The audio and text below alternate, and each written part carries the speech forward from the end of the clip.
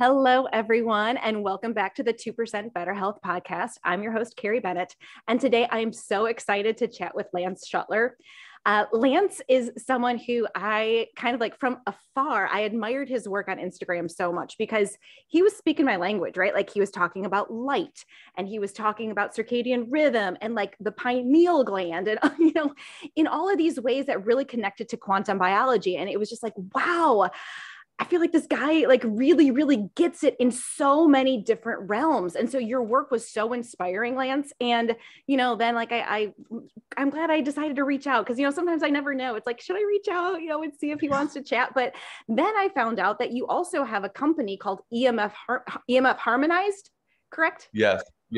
And that you actually understand this concept of like the electromagnetic fields in our environment. And there are some that we might need to mitigate, and there's some that, are beneficial for us. And so this conversation can go so many places, and I'm so excited to have you on today. So thanks for coming. Yeah, thank you, Carrie. That was quite an introduction. I really appreciate it. And the feelings are mutual. I'm very happy that we've connected because, we both have important messages to share, and we can get it out there in a bigger way and help people. And we learn from others who, share things with us and all of it. So it's amazing, powerful synergy. Yeah, I totally sense that too, Lance. It's so cool. So, what got you started down this way? We all kind of have a unique way where we got to where we are. So where were you and how'd you get here? So many stories that I could begin with, but really it kind of began a little over 11 years ago now. And specifically, I was always really into health and wellness, like in college, but in high school and younger, I played all sports. So I was very active and social and like wanted to, engage with things and do things and just be living, And when I got to college, I really started taking exercise more serious than I did in high school, even though I was, athletic and played sports. Actually exercising and strengthening the nervous system wasn't something that I was really too familiar with. And so, going into 2011, I started learning about the concept of neurogenesis, and really kind of what sparked that was the movie Limitless. I'm sure many people have seen it. The concept of you could take something and it opens up your brain, and basically your brain becomes activated and you're, focused, happy, you're clear, you're, very sharp, all of that stuff. And so, I knew the movie was, allegedly based on fiction, but I do believe that there are obviously certain things that you can take that really help expand and promote neurogenesis, the creation of new neurons, strengthening the nervous system. And so that concept became fascinating to me. And so I started learning about, lion's mane mushroom, rhodiola, biophotons with the rhodiola, all of that sort of amazing stuff, and just kept learning and researching and reading and asking questions. That's the biggest, thing that really helped me has been asking questions, because then you can get further and further towards, what the ultimate truth is of things. So that's the short story. But, I eventually then started working as a health coach. I had my own business for a little while doing health coaching. And then I also worked for a different company doing health coaching, and worked with supplements and food and diet, nutrition, all of that stuff. And, it just sort of all led into where things are at now with starting these few companies and other things that are coming too. Wow. Really cool. And I bet you we could do a whole podcast on biophotons and rhodiola and adaptogens.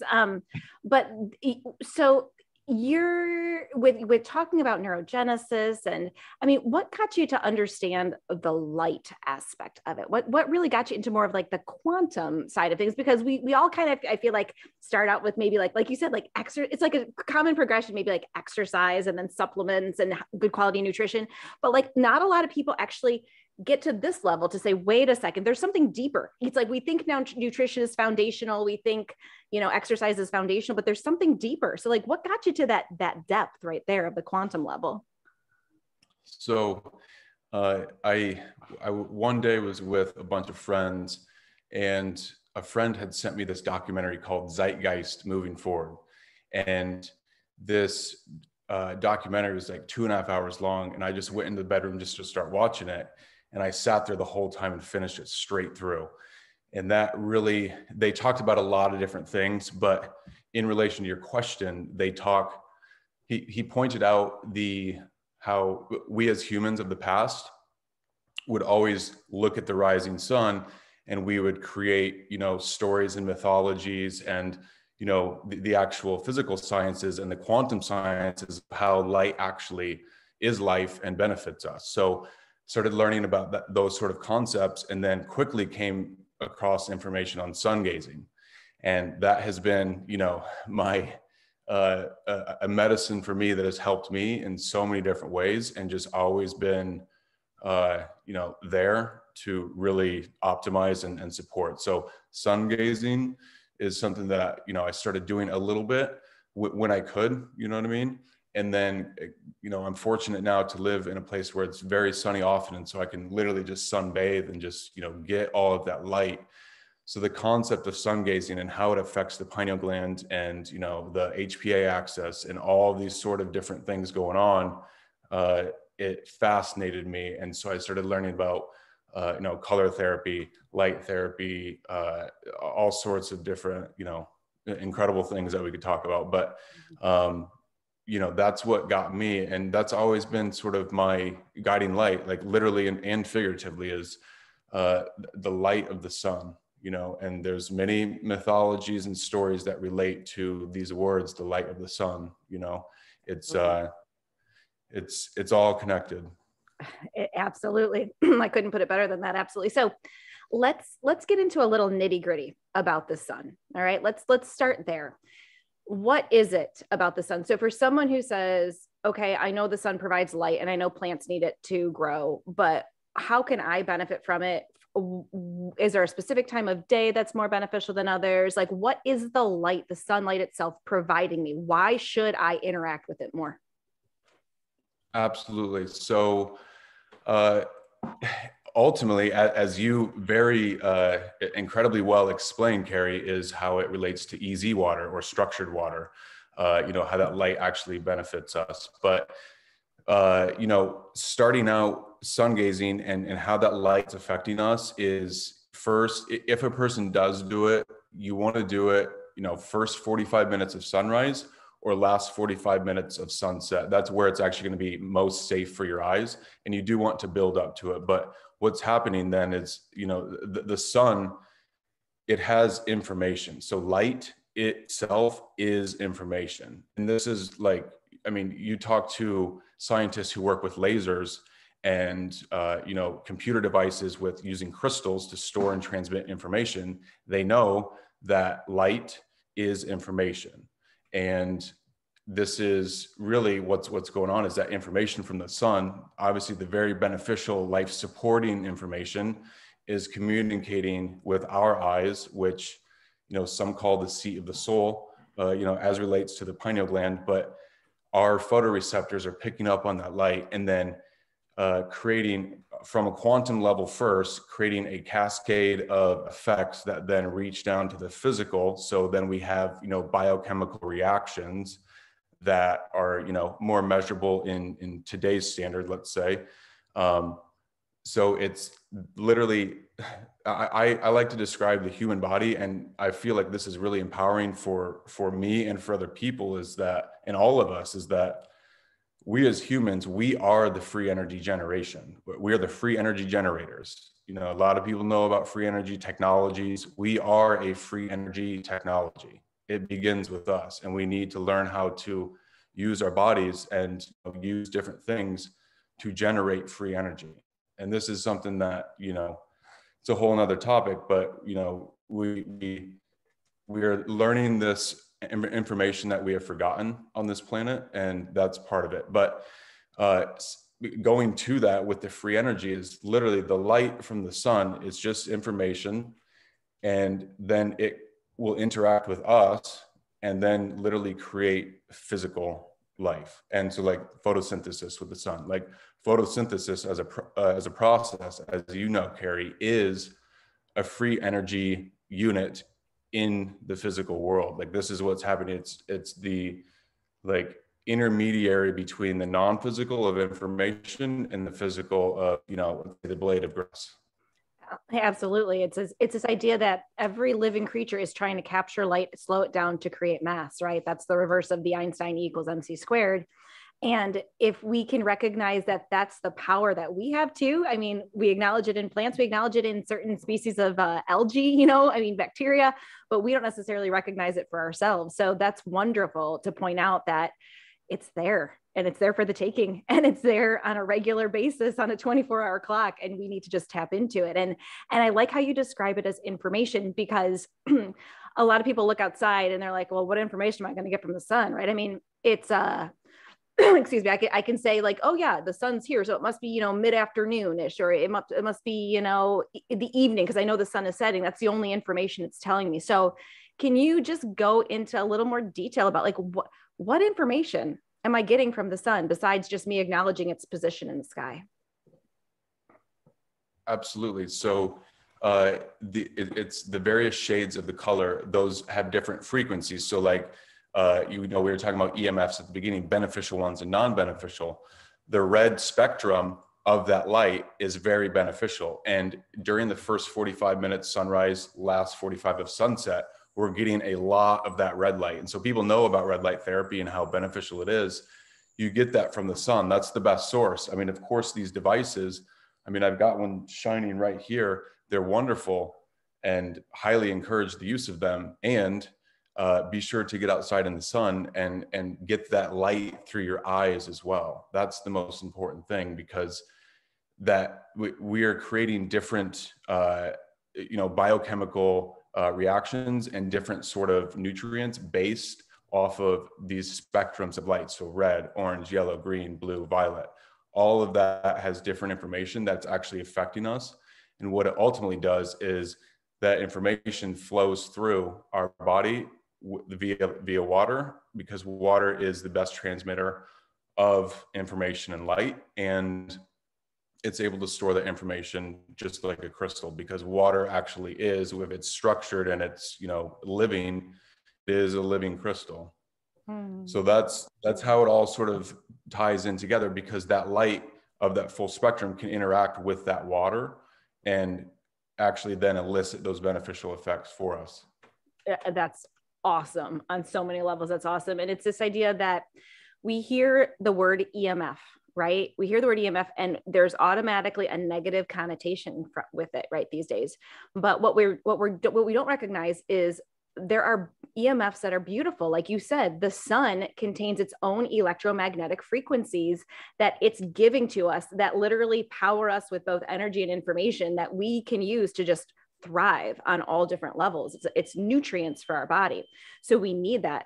And then we hear about other versions of electromagnetic fields, maybe perhaps even the ones that we make, something like the ones in my brain, like my brain, I can register, using an EEG, right? I can do brain electromagnetic waves. My heart, I can do an EKG and measure electromagnetic waves that are coming from my heart. So there's EMFs in our environment that we really need to be in tune with because of the energy and the information they provide. But I don't think a lot of people kind of recognize that. But what the sun provides us is maybe, I think it's less than 1% of the electromagnetic fields in our environment. So we're literally surrounded with waves of energy, almost like we're in a tank, right? In an aquarium, just full of these waves of energy.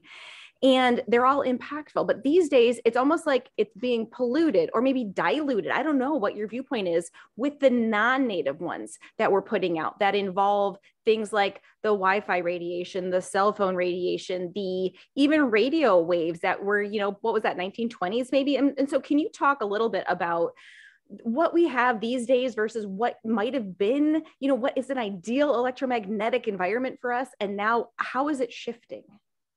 Absolutely. So, these technologies, as everyone knows, just, I'd say common sense and intuitively that we've heard it enough that, okay, cell phones cause cancer as a statement. Okay.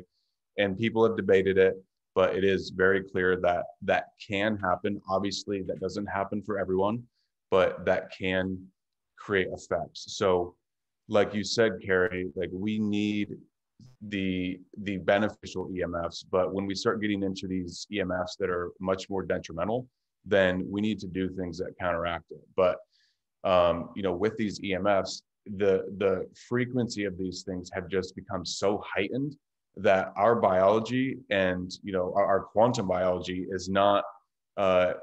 It's best if we are not interacting with those sorts of frequencies, because they absolutely have very detrimental physiological effects, and this is very clearly shown through the research. So these are man-made frequencies, right, that are foreign to us, because from what you said before, the water in our body, it's literally set up to trap EMFs, right? Like that's how we've been designed. Like our body wants to interact with EMFs in our environment, but our body was built to interact with the sun.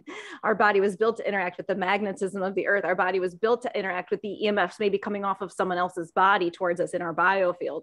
And instead now it's like this unfortunate situation where we have the capability of interacting with all EMFs. And that includes the ones that are now ones that we've never had for a very, I guess for millions of years in human history, or however long time scale you want to put humans on the planet.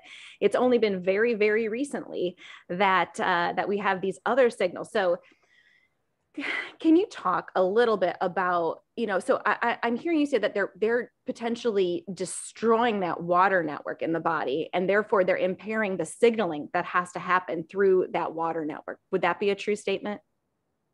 Absolutely. So oh, go ahead. No, go ahead. You're good, Carrie.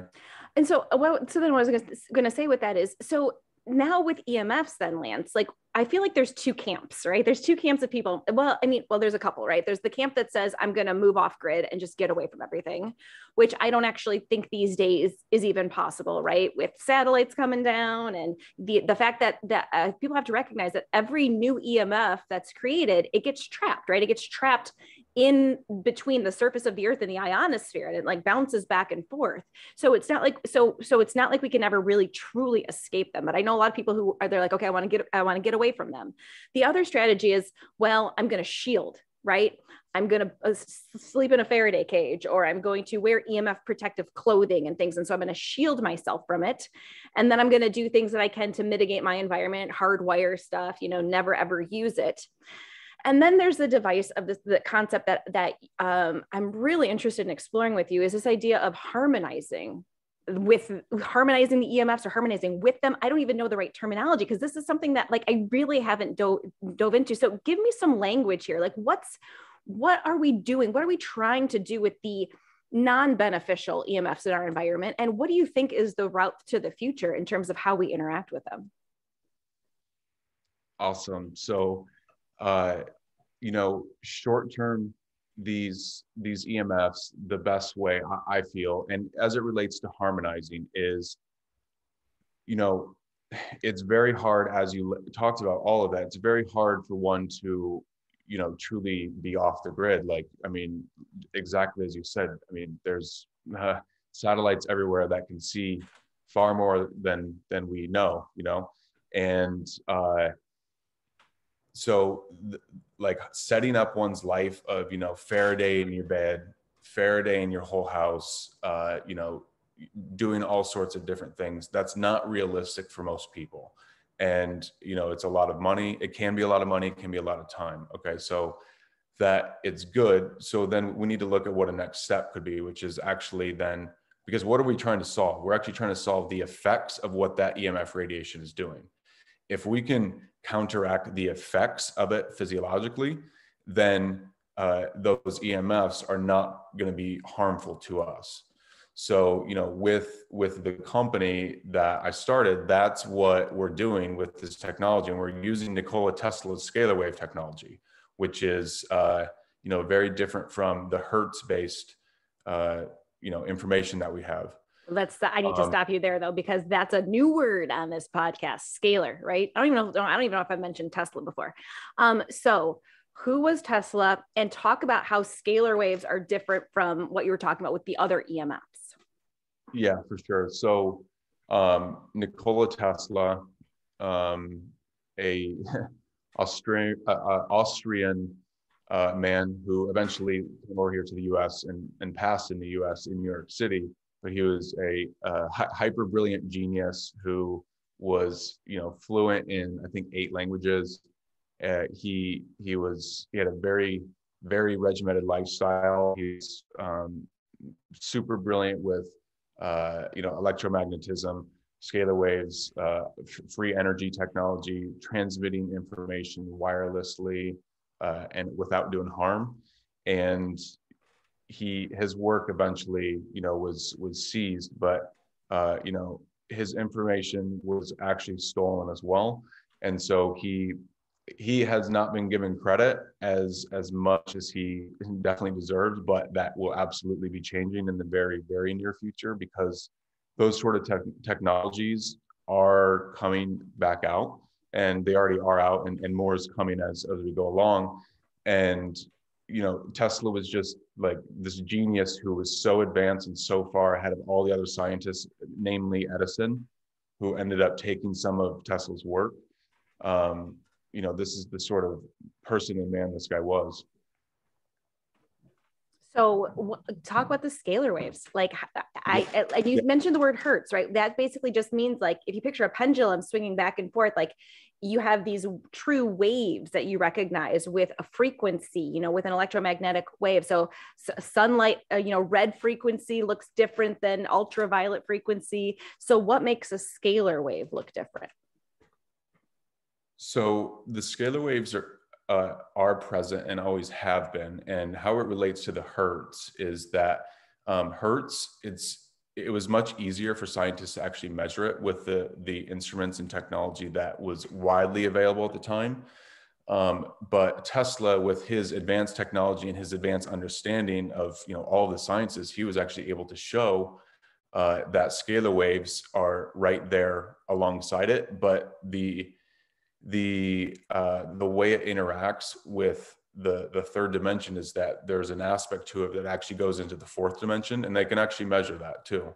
And so basically information can get transferred in different ways as it compares to the hertz frequency. And so with scalar waves, you can transmit information, and what we can do with this is actually program in frequencies via scalar waves and transmit different frequencies or information, whatever you want to call it, onto biological life. So let's say as humans or plants or animals, it's basically a vehicle through which information can get transmitted. So would that interact with the water in my body as well? Another way, do we know that could happen with the scalar waves? And do scalar waves have a source, like the sun is a source of electromagnetic waves, or my Wi-Fi router is a source of electromagnetic frequencies? Do scalar waves always travel with electromagnetic frequencies, or are they separate from that?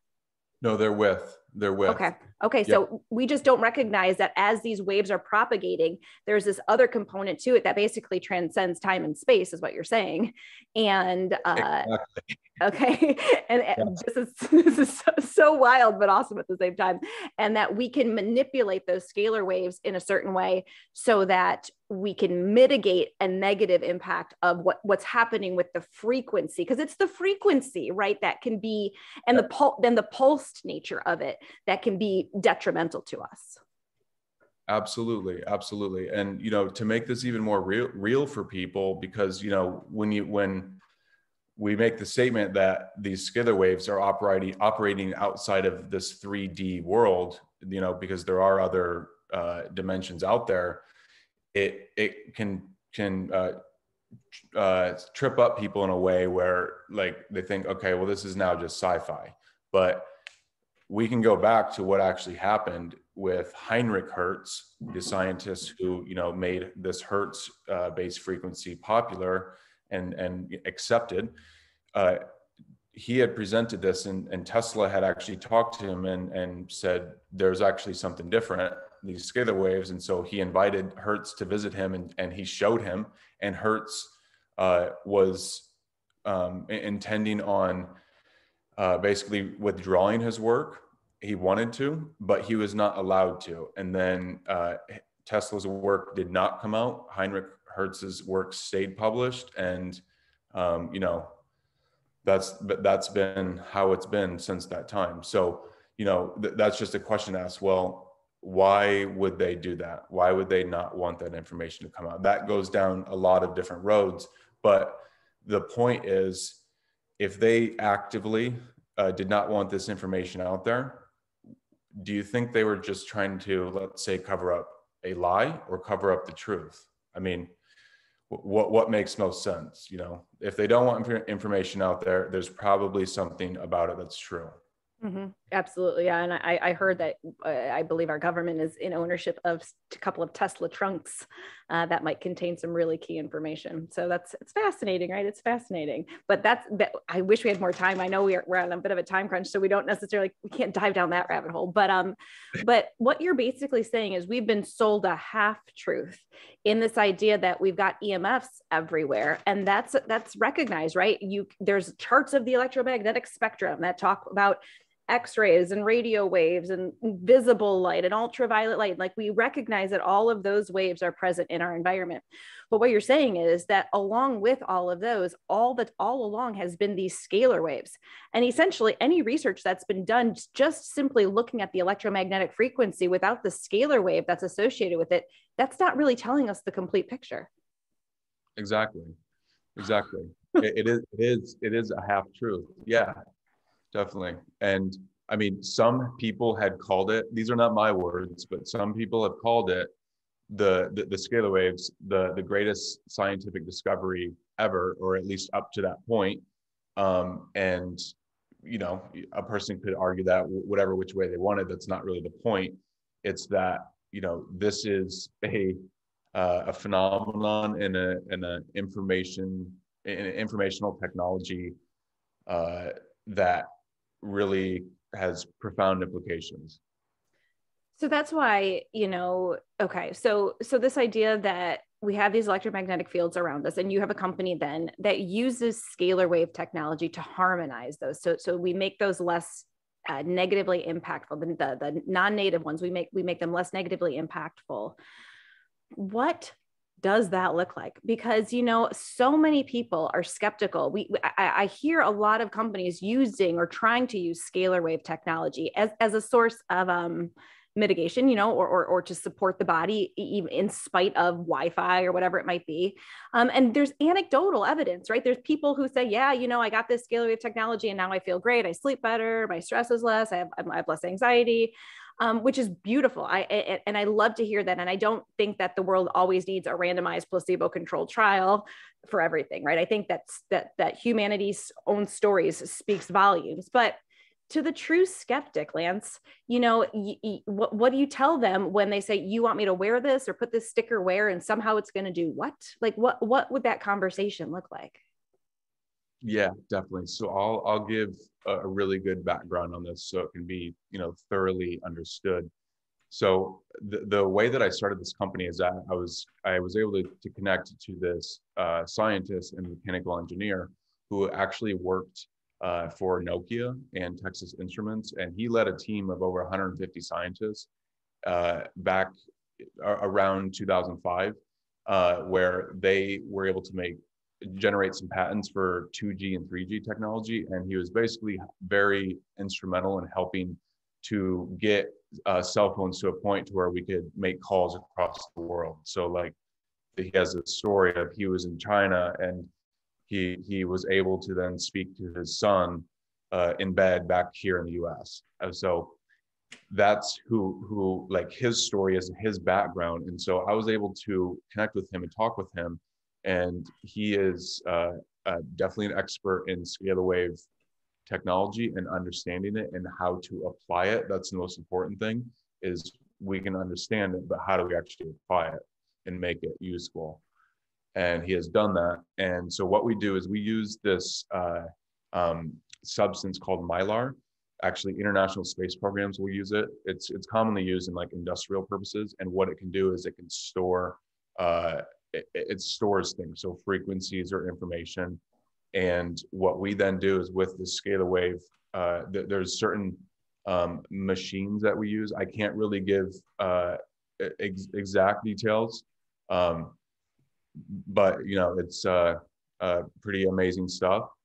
And what we will do is we will actually, we go to nature and we find, okay, what compounds are doing what physiologically for us. Okay, so we'll just use something basic like curcumin from turmeric. You know, it has anti-inflammatory properties and a range of other things. And that molecular structure, you know, if you just think of like chemistry class and you have these different structures, those structures based on that geometry literally is creating frequencies. They have their own little, what we could call little EMFs, frequencies that come off of that. And we can actually measure those. And then we can measure those and we program them in to this Mylar technology. And it goes into this disc. And so it's a hologram. It's a hologram that can then store information, you know, and trust me, I am here with everyone on, okay, how does a sticker do that? You know, and I'll get into that here in a moment, but I, you know, thoroughly investigated this and asked so many questions to the scientists over a period of months before I was even comfortable starting this, you know, because I really wanted to make sure it was real.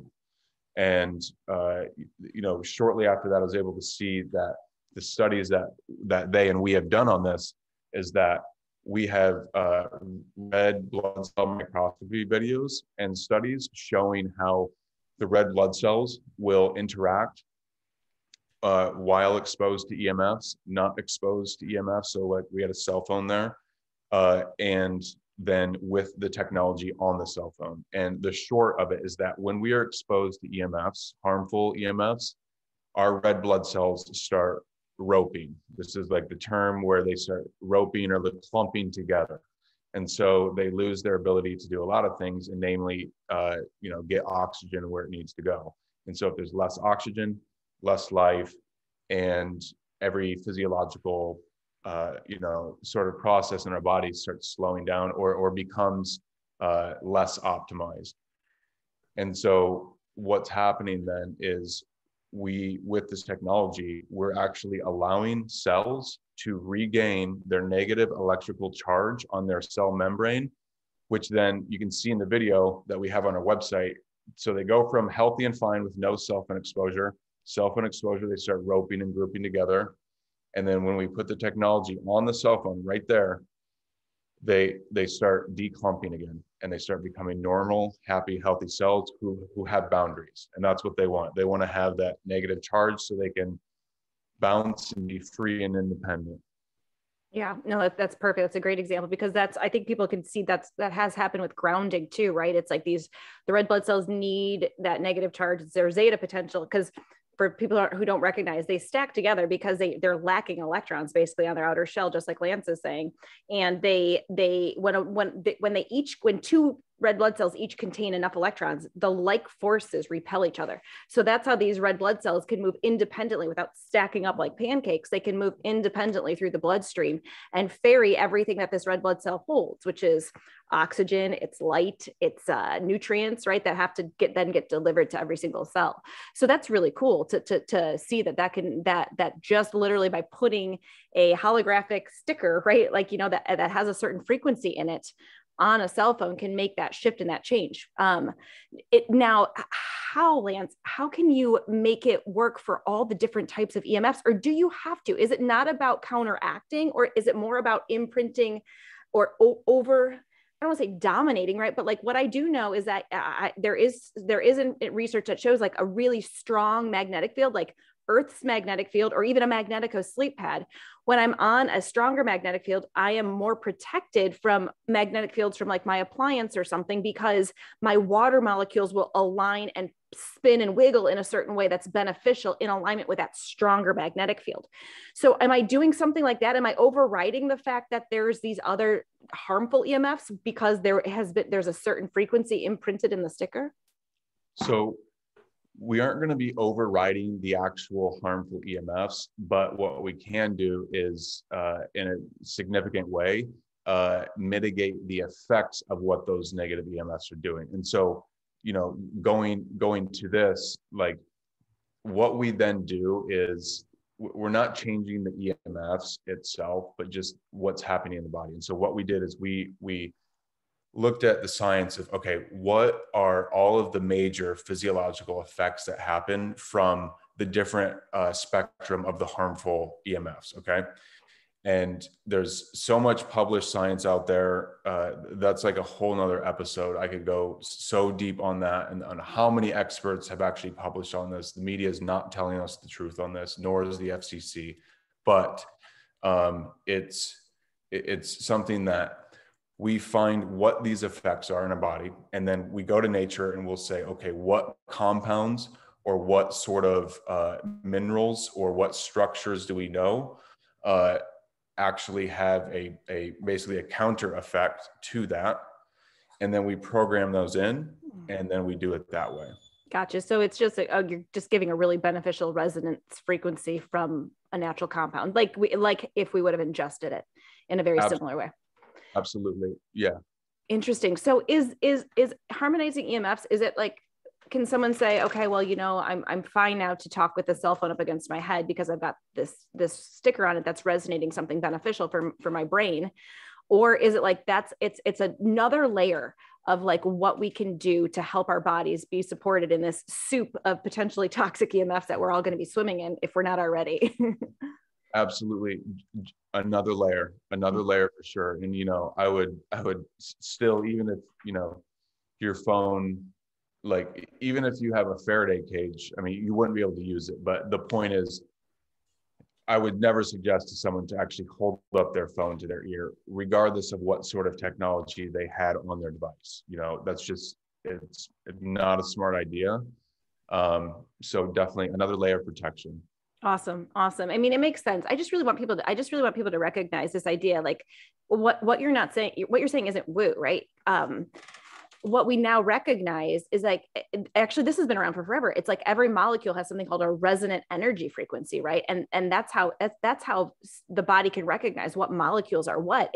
They're not looking at the chemistry, right? They're not looking at it and be like, oh, there's a benzene ring and a hydrogen and a carbon. Like, that's how it's happening. This molecule is vibrating in a certain way, and that's a frequency, right? And that vibration then is felt by these chemical species in the body that are impacted by it. And so that happens all over. It's like, I call it, it's like this idea. I tell people, it's like the every cell is like really super crowded frat house, and it's like someone, and in order for a molecule to hear someone, it's like one has to be ringing the cowbell. It's not searching out and finding the exact other molecule it needs. It's raising its own frequency so that the other person with the cowbell can also shake it, and eventually got enough cowbells going that it creates some sort of a downstream effect. So this idea is that molecules are always resonating. This intrigues me a ton, right? Because there's a big connection between a lot of you particularly, you chose curcumin, right? And we know that that's a particular substance that also supports easy water production in the body. And I'm a believer that frequency will grow easy water, or it can shrink it, right? We know that being next to a Wi-Fi router will diminish someone's exclusion zone water. And we know then that there's certain things that have been around for forever, like holy basil tea, turmeric, the things that have been used for forever that are considered ancient healing herbs, adaptogens, right? That actually then support the water structure. So I have this crazy feeling that what you're doing is you're giving the body a frequency that increases the easy water. Is that what it seems like you're doing? 100%. Wow, that's wild. Yeah. So like, okay, that's just really, really cool. That's really cool. Yeah. Go ahead. What were you going to say? Yeah. And so, another thing that we have is we've applied this not just for, mitigating EMFs, but we actually are doing this also for pain relief. And we can actually program these frequencies, different frequencies, to have different effects, program it in, and we have these patches that you literally will apply to place where you have, occasional aches and pains, whatever's going on.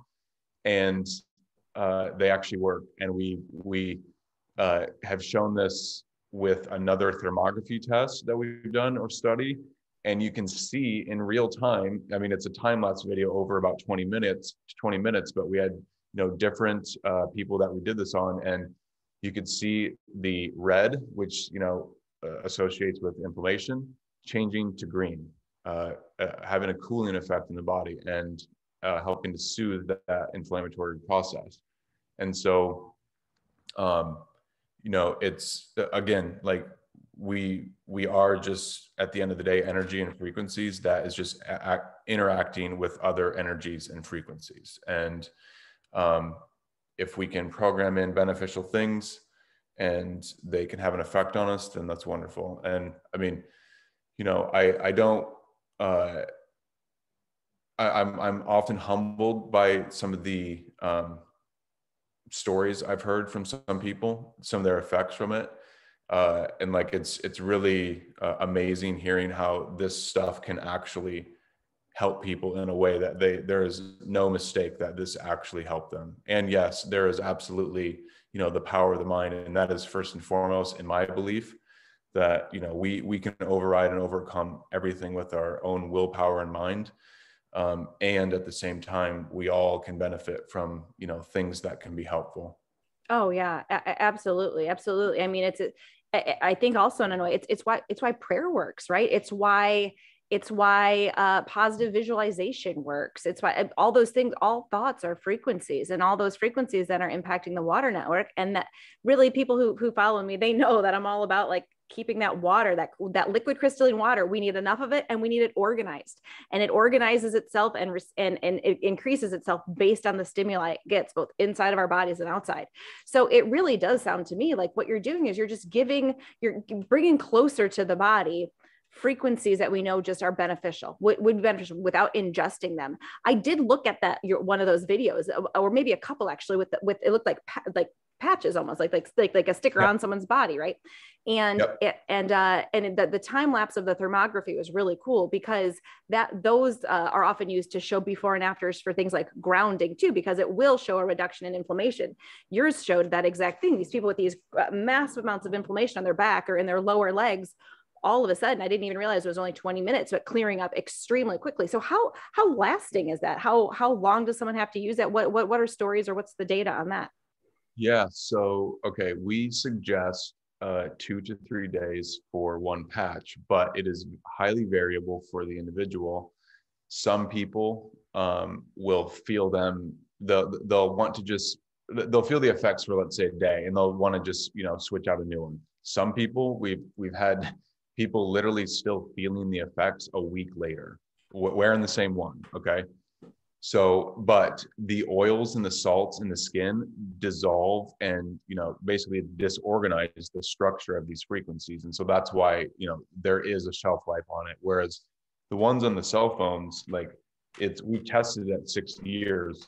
I would have all faith that it would actually last longer, just as long as it's not scratched or dented. But that goes back to the skin with the patches, is the salts and the oils kind of disrupt the frequencies. So every couple of days, and some of the testimonials have just been amazing. Like a person who had done something with their Achilles, like had torn it, and they were not supposed to be walking for something like, I don't know if it was like 8 or 10 weeks, something like that, pretty significant. And the person wrote me back in our company and said, he was literally exercising at the gym 4 weeks later when he shouldn't have been walking 8 to 10 weeks later. And like, I believe it, because I mean, I had interacted with the guy, and, he had no reason to, make up the story.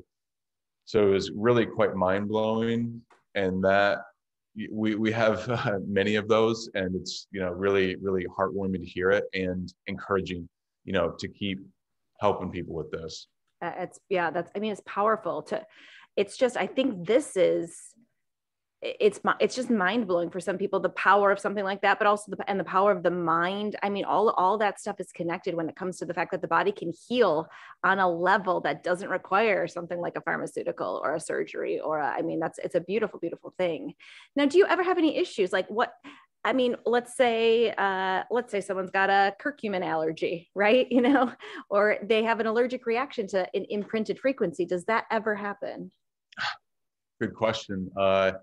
Not that I know of, nor that I've ever even heard of, but I wouldn't be surprised. I mean, but it would be very hard to obviously pinpoint, and it would just be so individualistic that how is that frequency going to impact them? Yeah.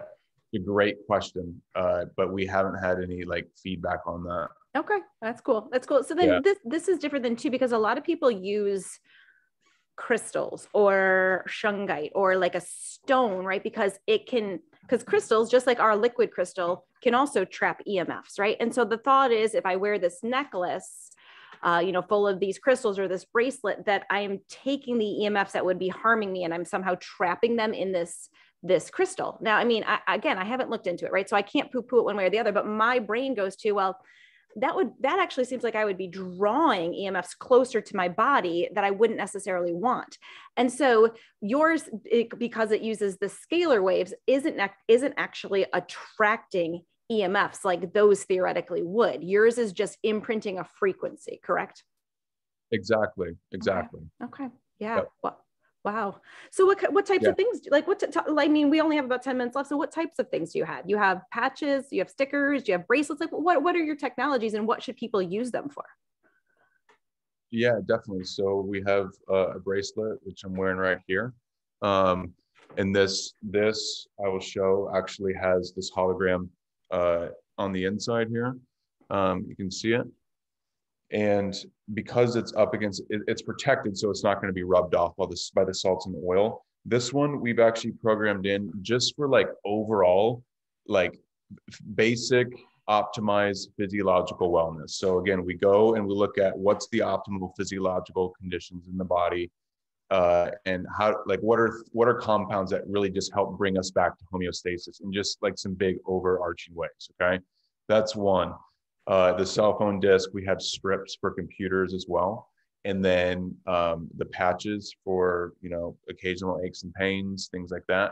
We actually just released sleep patches, which is amazing, because what we're doing is we're actually taking, again, certain frequencies that are going to help induce sleep.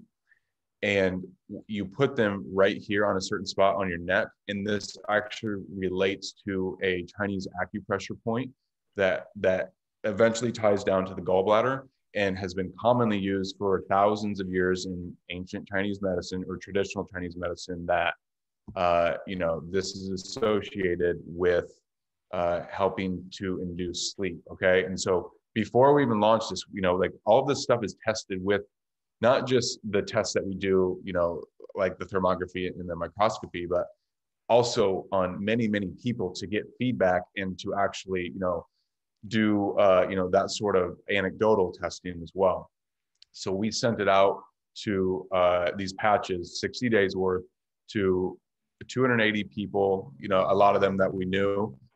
And we had 230 people respond to a pretty extensive questionnaire that we asked. And the overall, sort of data on it was that 87% felt that they had slept better or woke up more refreshed on many of those nights, or after the 2 months, that they felt like overall they're sleeping better. Wow, interesting. I mean, it makes sense, because if you're in, I mean, the meridian points, I think it's hard to argue that those have been mapped out with the most amazing amount of not only energy medicine, but also observation, so many ways, right? That the meridian points, I think, are have been validated. Like I have a hard time when people are like, oh, that's woo, right? So I 100% believe that there's the possibility to stimulate one of those points with frequency of substances that help us fall asleep. I mean, it really, it's mind blowing. But what I know about sticking a needle into that meridian point, for acupuncture, would be it impacts an electrical signaling, and it impacts the water, the fascia and the water there. So why wouldn't that same thing happen with simply a frequency applied from a sticker? I mean, you'd also, with a sticker, you get a little bit of a piezoelectric effect. So in a very, very similar way, you'd have that stimulation at that point. My brain's just, man, like, we need to talk for another 3 hours here, Lance. I'm just starting to really wrap my brain around the potential for a technology like this. Absolutely. I agree, Carrie. And going to the point of the water and the meridians, I mean, as you know, the water clusters are at the ends of those, or at certain points along those meridians. And when we're doing the acupressure or acupuncture, those needles, it's, you know, just like you said, striking those water clusters and those, and like all that organized, structured water right there. And then it's like, boom, it's like a cascade of light, literally. And then that is transferred amongst the water, as you've written about, through the collagen in the body. And, you know, it's just quite amazing.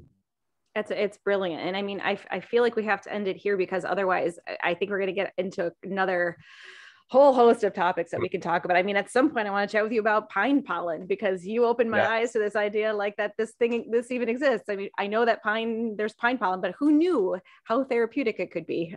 So yeah, Lance, anything else you want to share with us as we kind of wrap up this conversation?